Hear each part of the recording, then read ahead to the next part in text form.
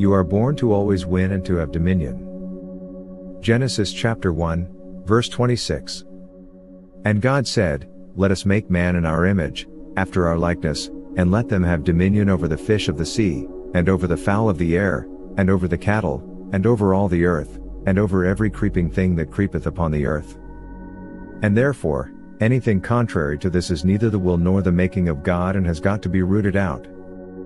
Jesus says this in Matthew 15, verse 13. But he answered and said, Every plant, which my heavenly Father hath not planted, shall be rooted up. So, by the virtue of your creation, you are meant to always win and have dominion.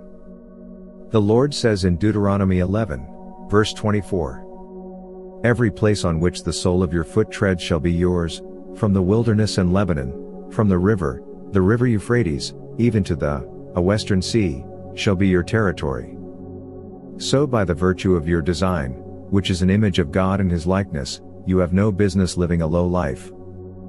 Because you are meant to operate in the realms of God. God is never in need of anything. He is never afflicted or diseased, and our God is never depressed, fearful, anxious, or suicidal. Even so, it is not expected of you. But you have got to understand that the technology that makes it a reality is understanding, knowledge, and consciousness of this. You have got to know and understand that dominion is your redemptive birthright. Therefore, I decree and declare that anything that is making you not win or that is contending with your dominion rights and heritage comes under God's judgment now. In the name of Jesus Christ. And, because the scriptures document your right to dominion, any force opposing or manipulating this God-given right and privilege now faces divine judgment. In the name of Jesus Christ.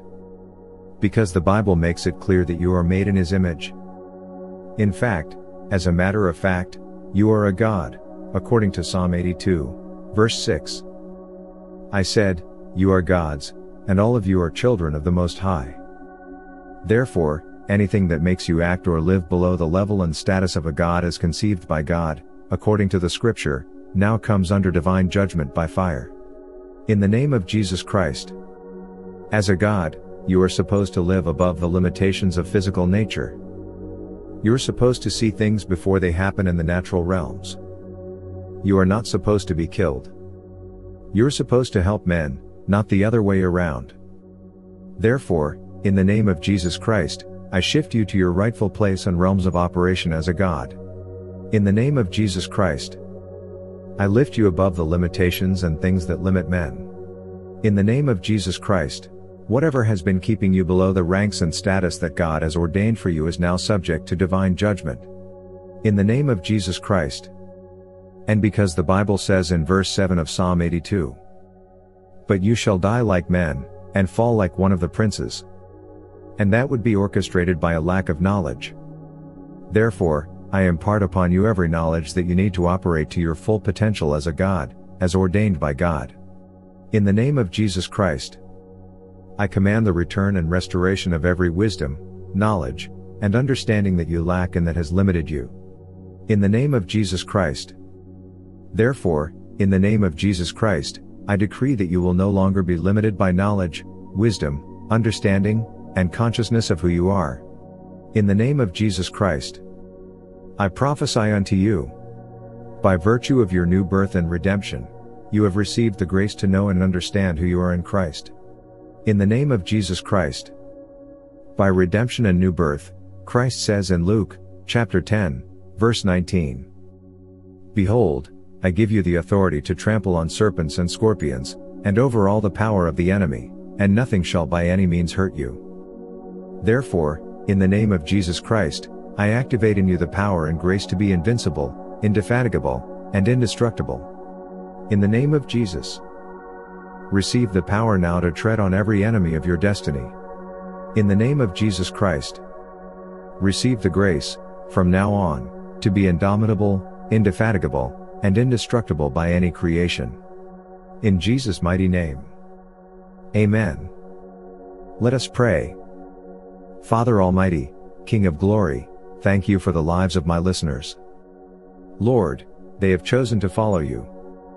Therefore, dear Father, cause the prophecies and declarations that I have made about their lives to come true. In the name of Jesus Christ. Dear Father Lord, cause your promise in Psalms 91, verse 14, to become their lot. For Lord, you say in Psalms 91, verse 14, that because he has set his love upon me, therefore I will deliver him, I will set him on high, because he has known my name. Father Lord, in the name of Jesus Christ, because these have chosen to love you as their God, therefore, Lord, according to your word, deliver them and set them on high. In the name of Jesus Christ. Lord, according to your word, deliver them from the wills and wishes of their enemies because they have trusted in you.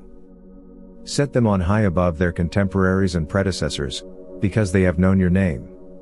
In the name of Jesus Christ, Lord, cause them to have dominion after the order of Deuteronomy 28, verse 13, that says, and the Lord will make you the head and not the tail, you shall be above only, and not be beneath, if you heed the commandments of the Lord your God, which I command you today, and are careful to observe them.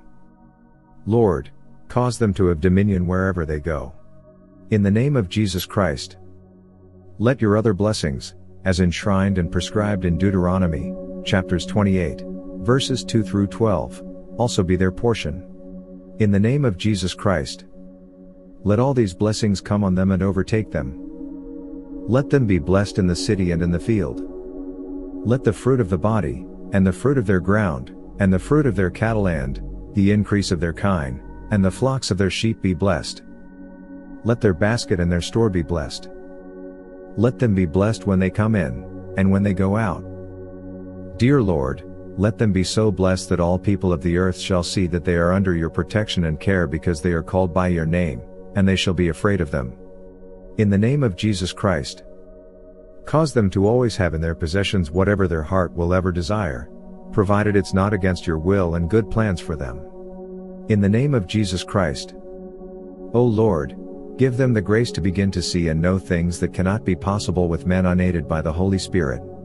In the name of Jesus Christ. Child of God, from henceforth, may you be led by the Holy Spirit of God. You will no longer be subject to the rules and desires of the flesh, but will be ruled and directed by the Spirit of God. In the name of Jesus Christ. Thank you, dear Father Lord, for an answer, for in Jesus' name I pray. Amen.